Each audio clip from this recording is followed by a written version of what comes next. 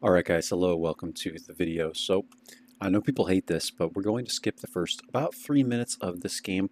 Literally the only thing that I have done in this game is sit in this bush, spot some people, and we got 2 shots on the P-43 in our Borsk here on Ghost Town, right? That is all that has happened in the last 3.5 minutes, other than our team kind of pushing this western side of the map.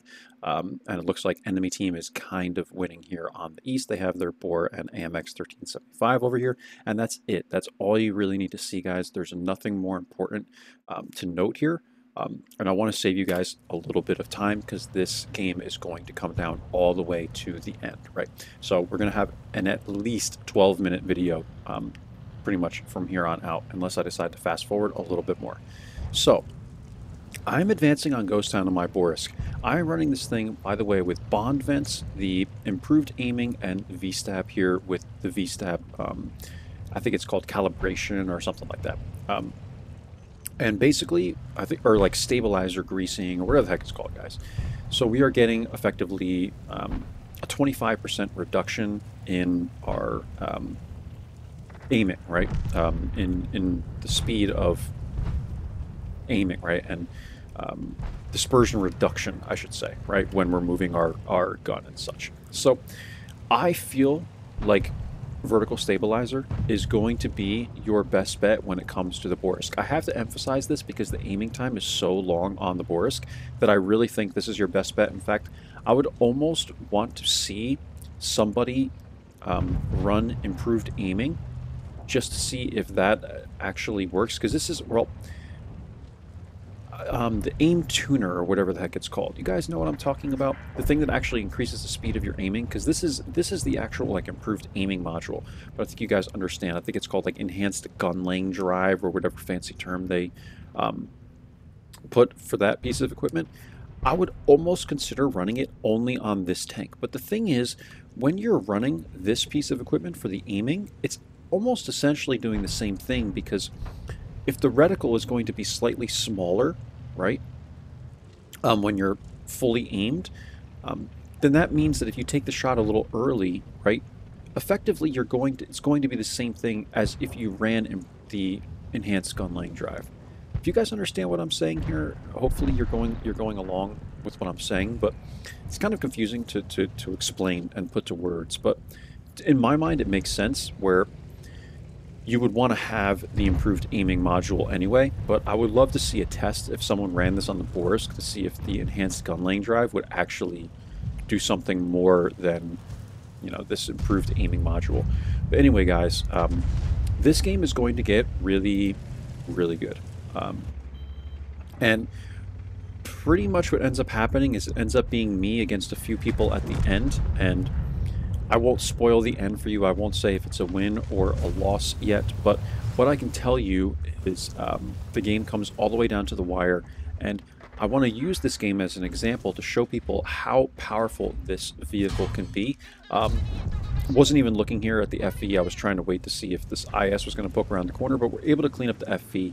He got way too aggressive there. We take one hit from him. It is what it is, and we get a kill out of that. So we're at 921 damage, 1200 spotting. We have 6 spots, and again, all of this just came from me sitting in this one bush right here.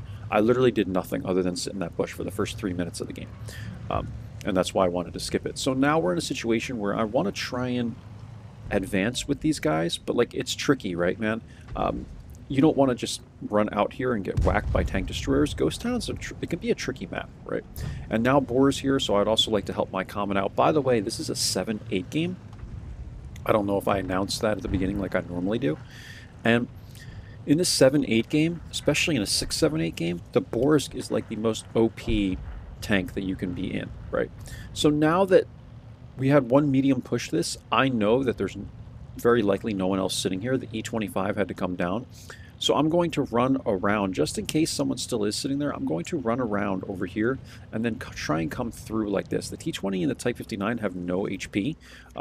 Also wanted to try and get shots at this XM66. I think he thinks he's safe here. I take one into him there. See how slow the aiming is? I take another one into him there because he didn't move. And luckily they both go in kind of to like the lower plate there. Another thing I want to note about the Borisk is it's also kind of dependent on its gold rounds, right? like, this just doesn't have great pen. You're probably going to want to run the APCRs, gold APCRs rather, um, but it's a premium. So, like, does it really matter that much? You know, if you're loading full gold and you're doing 360 damage a shot anyway, like if you hit the shots, then you're going to get refunded in coin anyway, right? So I'm looking at the IS here, seeing if you know, I can hit him, but obviously he's behind buildings. And now we're going to be able to get a shot into the E25 and clean him up. I'm annoyed that the Boris was able to get me there as I'm kind of coming down. He must have hit me in the turret, I guess it was, or whatever. But he's able to get a shot into me there, and now what I would like to do is try and go after this guy as he's running away. Because if I can hit this guy and he gets hit there by someone, if I can clean this guy up, that's going to be big for our team.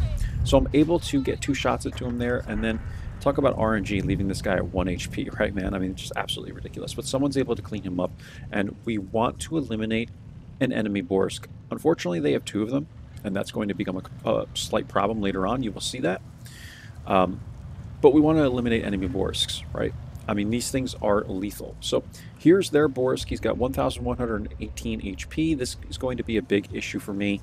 I'm going to try my best. I'm only at 562, so this guy can easily 2-shot me here. Mars is over here. I think I do end up taking shots at this guy. I'm trying to get behind the bushes, hoping that he does not spot me. Now I'll give you my camera view. I'm going to see if I can get shots into this guy as he's coming around the corner here. Try and help these guys out. Going to auto-lock it. Unfortunately, that one doesn't go in. And now what I want to do before I do anything else is poke this bush, because I want to know where the Borsk is right away. And there he is. He's coming in, right? So now we're in a situation where I'm on reload. This Borsk spots me here. He can get 2 shots into me and clean me up. I need to run away from this guy.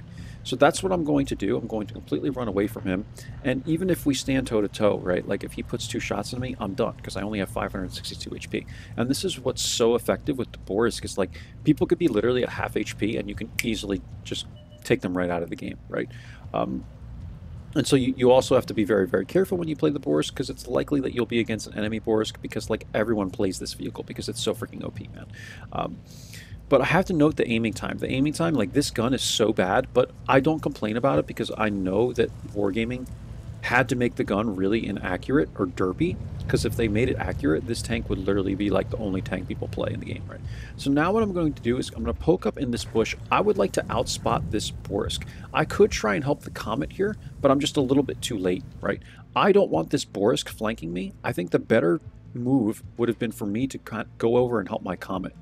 And I tried to tell him, like, come towards me, right, later on. And unfortunately, now the Boris goes over to get him. So it would have been a better move for me to, you know, obviously be there to help him. But I didn't want him flanking me. So it's like, what can you do, right? And then the T-20 would have also had shots if the Boris tried to push me. So you just don't know what people are going to do. So I'm trying to get the Comet to come towards me, like just run towards me, so that the Boris at least has to overextend. But it just wasn't the case, man. Like, he kind of just stayed there. As soon as the Boris was spotted, I wanted this guy to start coming towards me, like run this way. And it sucks, man, because I think he was kind of on this side, like in here, and like if he ran away, maybe he would have put him in the line of fire. I don't know, but I just wish this guy came closer to us so we would have been able to support him a little bit better. But it is what it is, man. Like, I made the decision I made to stay here. I could have, you know, put in the same effort and went to support him instead, right? But it's just the decision I made because I didn't know where the Boris was, and this guy only has to get 2 shots into me and I'm dead, right? So it's like, it's really tricky, guys. You know, sometimes you make one decision, and depending on how it goes, then people will get mad at you. Like, if it goes one way, they'll be like, oh wow, great play, and if it goes the other way, they'll shit on you. So like, you know, it is what it is. Like, you don't have a crystal ball. You don't know what people are going to do. But I'm going to try and make up for it now and start going to defend the base. And the T-20 can stay over there if he wants. Like, I need to defend the base at this point, so it is what it is. And I'm going to start running this way. AMX 1375, I believe, lights me here.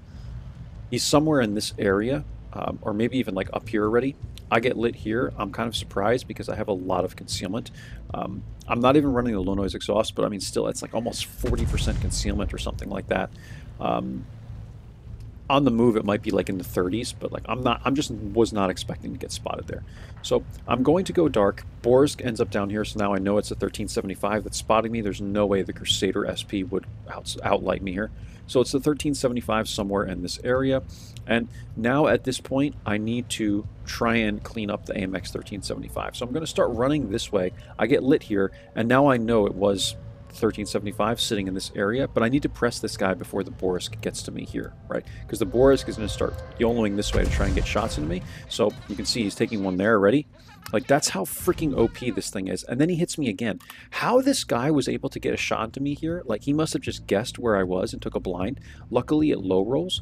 But, like, this is ridiculous, man. The fact that this guy was all the way over here, and then, like, 30 seconds later, he's up here taking shots into me. I'm on the red line, right? And, like, this is what I mean about this tank, man. This thing is just so ridiculously OP, and it's not good at really taking shots when people are on the move. But this guy was able to hit me here, and it's just... it's ridiculous, man. It's ridiculous how freaking OP this thing is. I mean, I have like a 66% win rate in this vehicle, and Wargaming doesn't think that's like a problem, you know? Like, able to clean up the AMX here. The Borisk is not going to have shots. I need to focus this shot on the Crusader. I'm able to hit him there, and now we need to keep moving because the Borisk is going to continue to come after me. He obviously has me on HP. Now he only needs to put one shot into me, and I'm dead. So I need to keep running away from this guy, moving away from this guy. I have 5 kills, 2,876 damage, 1,200 spotting, and we still have, obviously, the 6 spots. And now I need to try and outsmart this Borisk, because I need to put, like, 3 shells into this guy, minimum, 3 rounds, rather, into this guy, minimum, in order to clean him up, unless I light him on fire or rack him, right? And so now we need to get creative with game mechanics. And what am I thinking? Well, I'm going to park in the bush line here, because it's very likely this guy is going to continue coming this way after me. There's only a minute left in the game. It's very unlikely he'll go around the other way, right? So I'm going to park in the bush line here. And what's amazing about what happens here is this guy was following me so closely that by the time I get in this bush line, I mean, I am waiting a few seconds, but I don't end up spotting this guy until he's literally over here. I'm thinking I'll spot him coming like this, but the Borisk has so much freaking camo that I don't spot him until he's literally up here. But luckily, I'm far enough in the bush line. You can see where I'm at. I'm in the bush line enough where I can outplay this guy now, basically, at least with these 2 shots. So I'm going to hit him once here. Going to hit him again, and now I just need 1 shell into this guy, but I need to run away from him because he can return fire, right? So now I need to use the bushes to try and stay hidden from this guy. There's only 15 seconds left. I don't even think I was going to be able to reload in time. I just got, I think within seconds, I was able to reload. I had like 3 or 4 seconds left. So like, 3 seconds. And I'm just going to take a blind because at this point it's like, what do I have to lose, right? I might as well just try and take a shot at this guy. I know he's pressing me, and we're just not able to hit him or spot him or whatever there. So it actually ends in a draw, guys. We did 3571 damage, and anyone can say what they want about this replay, right? Like, oh, you could have done this, you could have done that, and I always tell you guys that I am not an Ayuxin, right? I'm not a Kaizu. I'm not a Unicom player, right?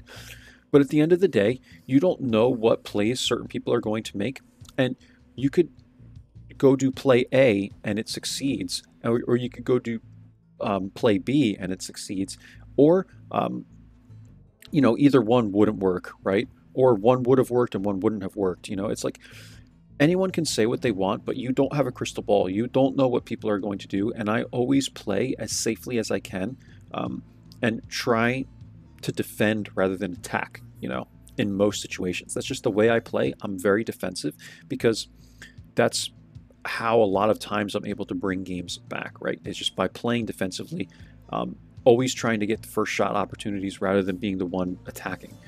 It's just how I play, man. I like to try and use the game mechanics to the best of my ability, sit in bushes and just try and be patient, right? Because that's how I've gotten better at this game. And again, people can say what they want about it, but that's always my take on it at the end, right?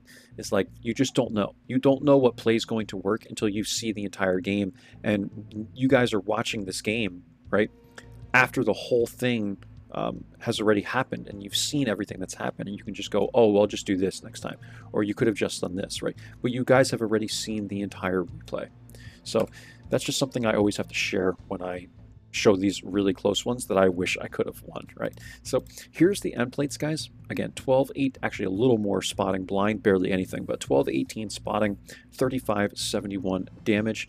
And this was getting close to 5K combined. What is this, like 4,800 combined or something like that? So it wasn't a bad game at all, but I just wish we could have won it. Top eye experience here, top eye damage, Type 59 played a pretty good game as well. And that's it for this one, guys. That's it. I just really want to emphasize to you guys how freaking OP this tank is, man. At this time, I had played 94 battles in this thing, only 2172 damage. This is starting to go up. I've been doing more damage in this tank as I've gotten more comfortable with it, but even then, 65% win rate. And like Wargaming doesn't see an issue with this. Like Wargaming really doesn't see an issue with this, man.